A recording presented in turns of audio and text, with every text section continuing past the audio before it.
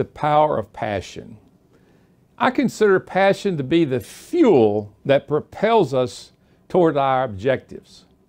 A story that illustrates this quite well, I believe, is something I observed at a children's birthday party for 6-year-olds at a bowling alley a few years ago. There was this young lady, she was about 3 feet tall, maybe weighed about 30 pounds, and before she'd get up to get the ball, she would start jumping up and down and saying, "I can do this, I can do this." And she'd grab that ball and she'd whoa up there and just drop it.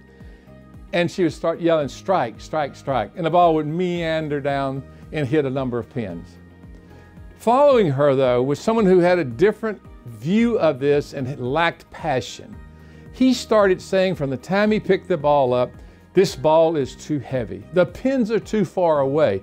This is too difficult to do." He could throw the ball somewhat, and every time he did, he would turn to his left and the ball would go to the left for the gutter and just roll right down and only hit a pin or two at the most. The first young lady had passion, and her passion exhibited itself in her effort, and her effort exhibited itself in results. What are you passionate about?